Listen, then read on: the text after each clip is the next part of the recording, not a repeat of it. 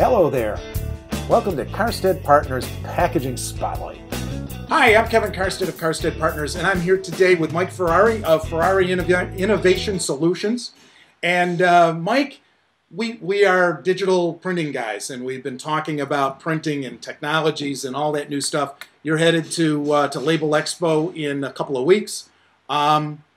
Let's just chat for a minute about where we see and how we see Label Expo changing. I mean, the landscape has changed in the pre-Drupa cycle. What are you expecting to see there, and what are some of the things you've heard in the tea leaves or whatever?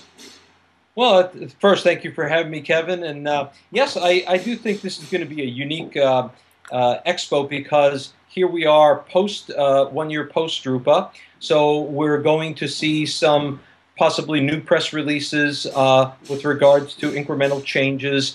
Certainly, it's going to be the all-digital Label Expo this year. And there's going to be a lot of additional square footage that has been brought on this conference. So I expect that we're going to go beyond just labels. Yeah. I think this is going to be a packaging expo as much as it is a label expo. Yeah, and I've talked to the Tarsus folks in the past couple of years here, and I know that this is a conscious effort on their part to widen the net, if you will, to more than just labels, to flexible packaging and folding cartons in particular.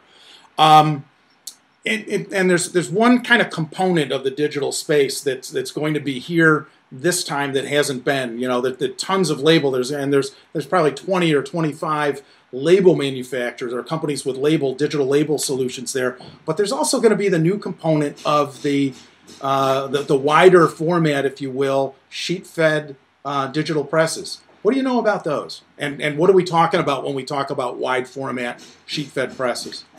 That's a good question because wide format can mean many things. So in this case, we're talking about the 30-inch wide presses.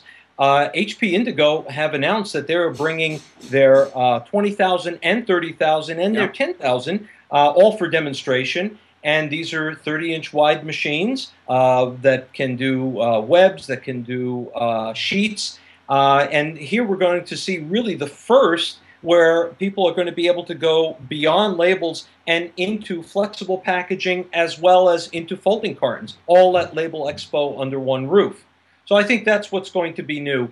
And they're only 3 to 4 months away from shipping the very first beta units. Yeah. So this is now, Kevin, really becoming real. Yeah, it's interesting. I'm wondering if some of the other folks with sheet-fed wider format, the B2 presses, as they're referred to, the 30-inch wide presses, the Fuji films and the screens and that, whether they're going to be showing at Label Expo or Packaging Expo, however it's going to be referred to in the future. So it'll be interesting to see. So Mike, I mean, so we're talking about the converters, and there'll be a lot of converters, but there's a lot of brand owners that walk the floor at Label X, and a lot of people that are trying to sort through all this stuff.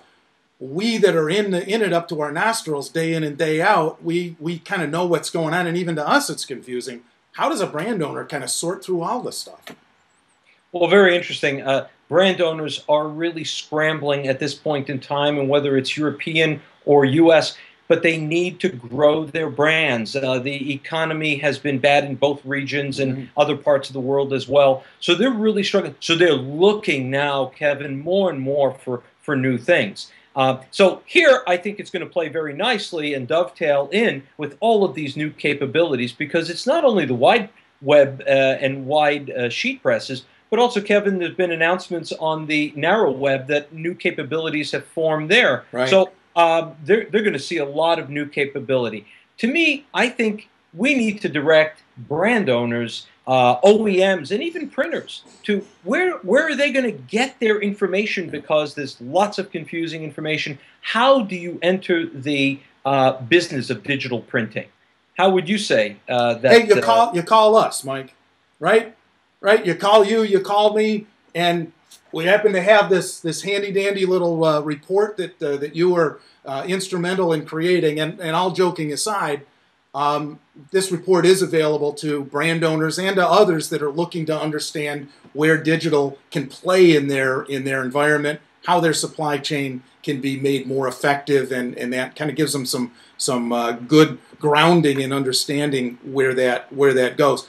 And I have to say too, one of the things I'm most proud about it is it's unbiased. It really doesn't try to choke anybody with any one particular brand or type of machine or any particular technology. It really levels the playing field, and I really appreciate your help in developing it, Mike, and helping to bring it to the market. So people can look at the URL here at the bottom and find out more information. I welcome them to call me and talk about it too. So anything else you want to talk about, Michael?